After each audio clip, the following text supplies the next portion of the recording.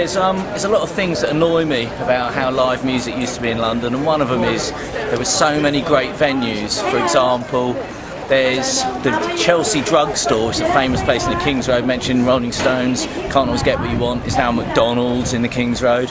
And so is the Red Lion in Brentford, which is a great live venue. But saddest of all, the Roxy Club, probably one of the most famous clubs in the history of the world, is now the Speedo's place. Just been down into the basement.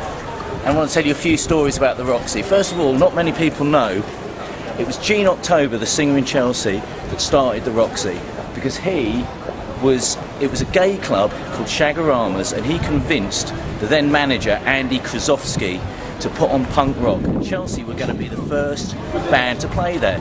Unfortunately for Gene, Billy Idol was the guitarist then, and Tony James and John Tower the drummer sacked Gene and formed Generation X, and they did the first gig at the Roxy, and Gene was ousted even though he is responsible for starting the club.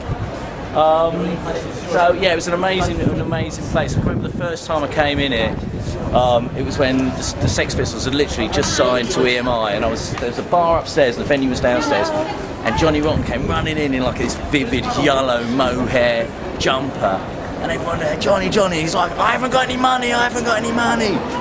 And yeah, that was just a funny time. Everyone used to hang out here. It was a really cool music venue. It just had it was a unique vibe.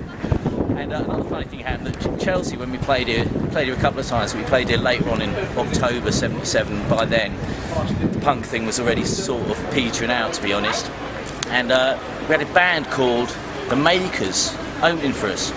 And a couple of years later, I was playing with Kim Wilde, and I was doing all these TV shows all over Europe. And there was this big expose in the New Musical Express saying that the Spandau Ballet had been a punk rock group called The Makers. And I was doing this TV show in Germany, I think it was, and I went up to Steve Norman, who's a sax player in Spandau now. He's one of my best friends, and I said, is this true that you used to be The Makers, because you wrote for us? And he said, it's the biggest lie, it's just the enemy, just telling lies, making up stories, blah blah blah. Anyway, about 5 years ago, he said to me, James, I've got a confession to make. We were The Makers. And because obviously Spandau Ballet couldn't admit that before they were Spandau Ballet they were a punk group supporting Chelsea at the Roxy, which I think they could have admitted because it's actually quite a cool thing. Anyway, that's what he said to me.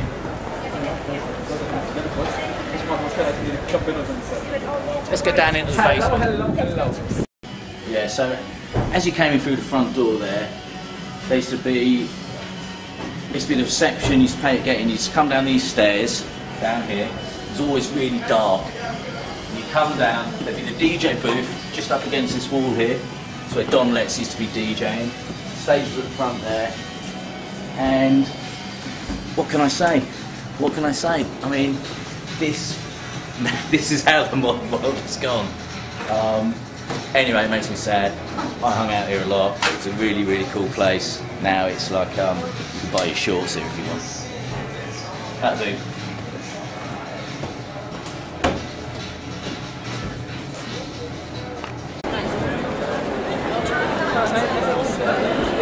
Right, so here we are still in Covent Garden, and yeah, what I was saying about the homogenisation of live venues in the modern world, here's another example.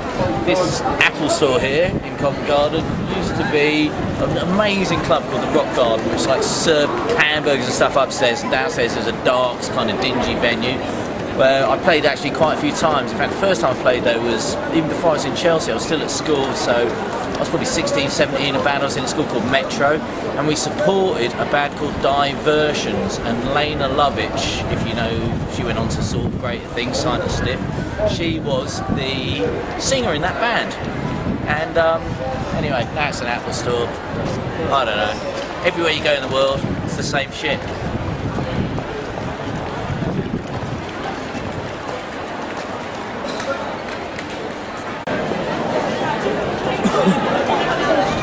Yeah, so anyway, this is the Apple store, as I said, the Rock Garden. Used to go in through the front over there and kind of walk downstairs, and everyone played it later on, U2, the Smiths, everyone. And I played it with Chelsea, I think when I was in a band, me and Glenn Matlock were playing with a guy called Eddie Armani. We actually played in. I think my brother was driving me home and he went the wrong way down a one-way street and we had an accident. I had whiplash for about 6 weeks, but obviously he didn't sue people in those days. And you obviously get down to it through sort of here. And now that's the staff quarters for the Apple store.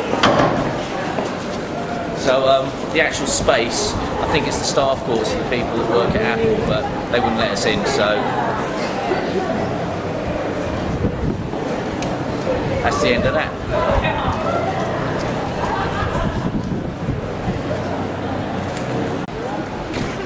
Hey, so we've just crossed over the thin divide of Shaftesbury Avenue, which it's like the Rio Grande where it divides Mexico from America, but that divides Covent Garden from Soho. Now we're in Wardour Street, which is one of the most famous streets in Soho, and this was an absolute punk rock mecca, this street.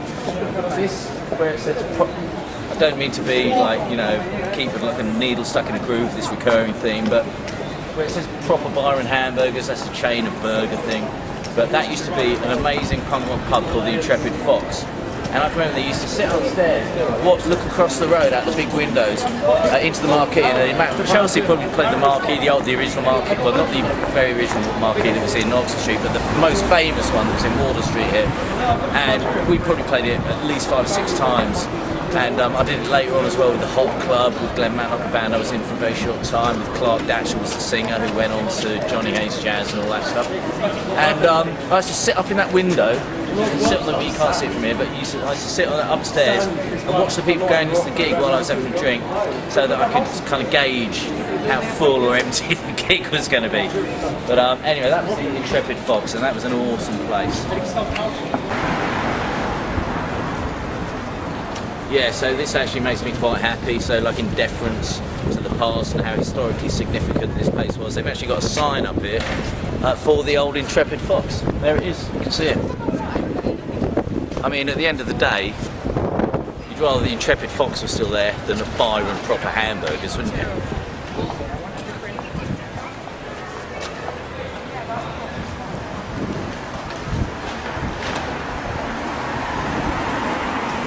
Just looking at this again, that is the original sign from the pub that obviously Byron Proper Hamburgers didn't want to demolish from 1784. And that is cool.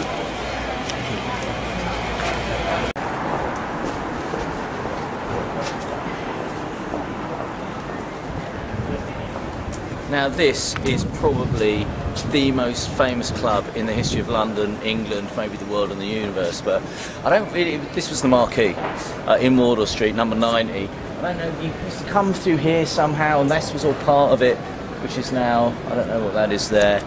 But I don't understand why they've got Keith Moon up there. I mean, there were bands that played it. I mean, I've still got some of the old, you know, like little posters and flyers you used to get, and every night there was someone really famous. I mean, you know, anyway, Keith Moon got the credit. There's like, the place was here for 25 years. As I said, probably played this 6 times with Chelsea at least, the Hot Club. And what you used to do is to play in the marquee. There was, who was there? Because we were all mates. I used to live in this place for like, I used to live here for like 2 years because Dave Martin's girlfriend, the other guitarist in Chelsea, she was on the door. Nigel, the manager, lived with the bass player of Chelsea, Jeff Miles, in Acton. So we were allowed in for nothing. We used to hang out. I saw every band here, from U2 to the Police to God, the Skids. I can't, you know, there was every night there was an awesome band playing, and it's just a shame. I don't know.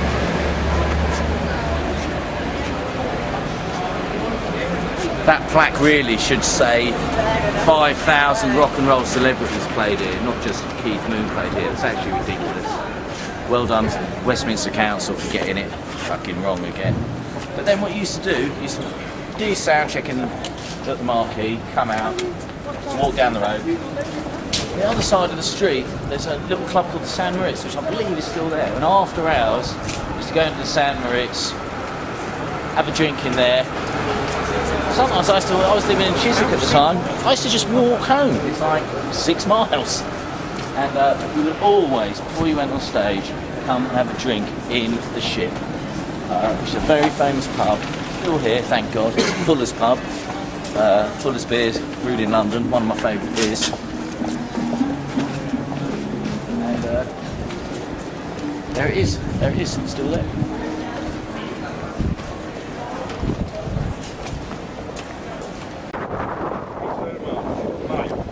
So yeah, this is the Ship. I'm thankfully still here. It's been there, well, when I used to play in the marquee all the time. It's the place you used to come for a drink. It's yeah, it was a bit of an institution. Come up, still looks the same inside, and some things don't change, and I'm grateful some things don't change. Let's have a look. Pretty much the same. You have a look, a bit of a grotty carpet back in the day. Yeah, there you go, it's always down that side. Same sort of Soho renegades having a drink. Awesome.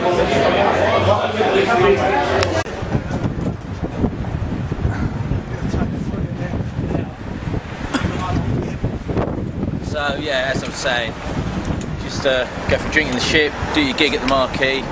Afterwards, come to the Summer. It's one of the few clubs in the sort of 70s and 80s that was open till 3 AM, and it was an awesome den of iniquity. Just everyone would be down there taking cocaine off the tables and drinking beer that was expensive, and but we had a good time. You can see the Marquee's just down there, the Ship's just there. You can see the Fuller's sign.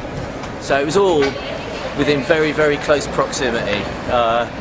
And yeah, like I said, I'd just get absolutely hammered and then walk home to Chiswick, and or just stay at a mate's, or with some nice girl that I found.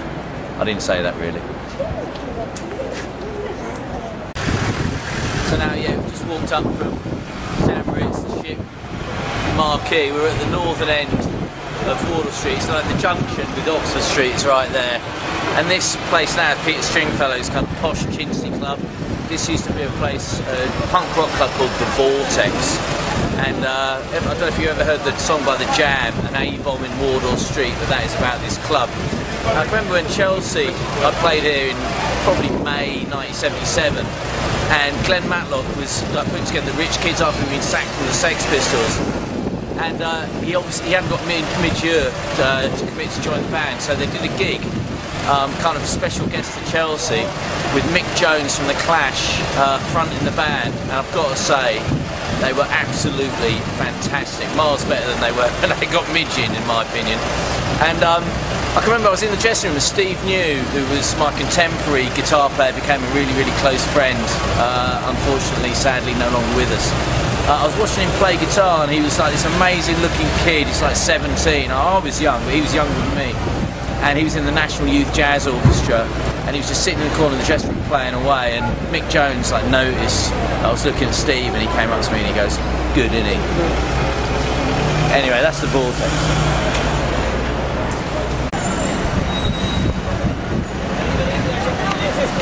So finally, the 100 Club, number 100 Oxford Street. Still here. Absolutely amazing. First time I played here, I think, was in 1978. Obviously the original punk festival was in September 1976, that sort of kicked the whole punk scene in London, you know, into gear. Started here. It's the only place I've ever been arrested when I walked off stage for hitting someone over the head with my guitar. Sort of regret that now, but he did really ask for it, trust me. And yeah, I've played it recently with Glenn Matlock, with Chelsea. I saw the Cult play here. They did a secret gig here a few years ago before I was playing with them again.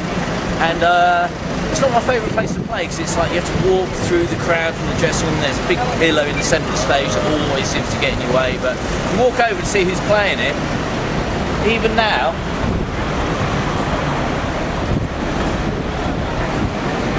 you know, Theatre of Hate, UK Subs, Lamberettas. That's awesome. So I'm glad we got a bit of history there, and that's the end of my little tour. Hope you've enjoyed it. Thank you.